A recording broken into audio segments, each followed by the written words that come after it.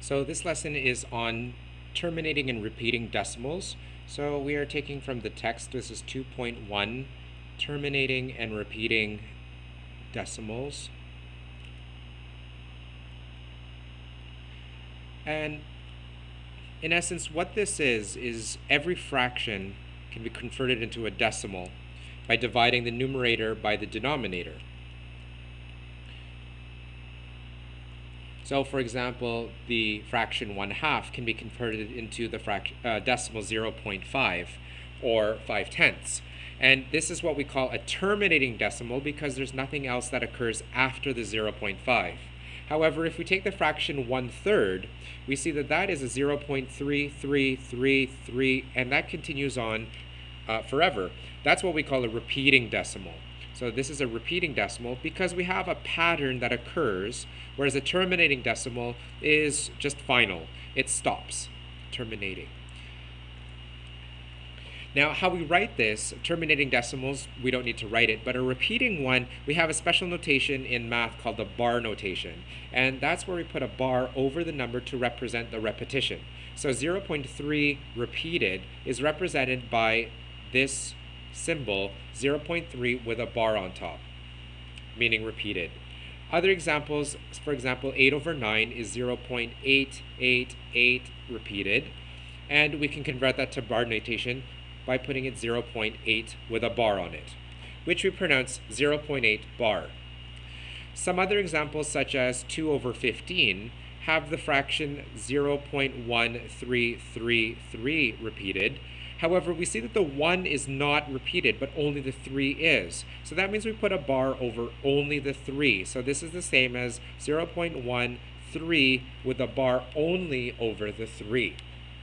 Now, can we predict whether or not a number or a fraction will be a terminating or repeating decimal? Depends on the denominator.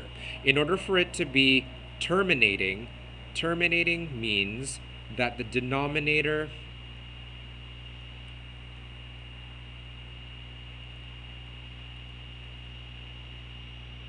has prime factors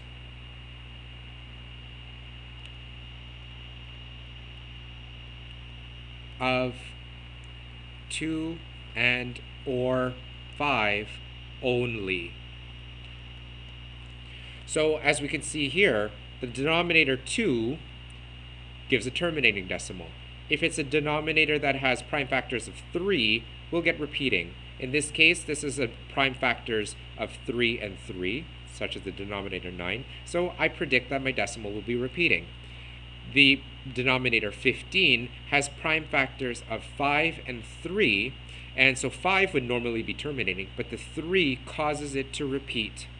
So, for example, if I take the fraction 11/25, if I prime factorize the denominator, 25 is 5 times 5. Because I only have 2's or 5's, I predict that this fraction will terminate. However, if it was 11/26, which this is now prime factorized into 2 and 13, 2 normally would cause it to terminate. However, the presence of the 13 would make this fraction repeat. So our homework then is page 50, numbers 7, 8, 9, and 10, and that is due on Thursday of this week. So that's terminating and repeating decimals.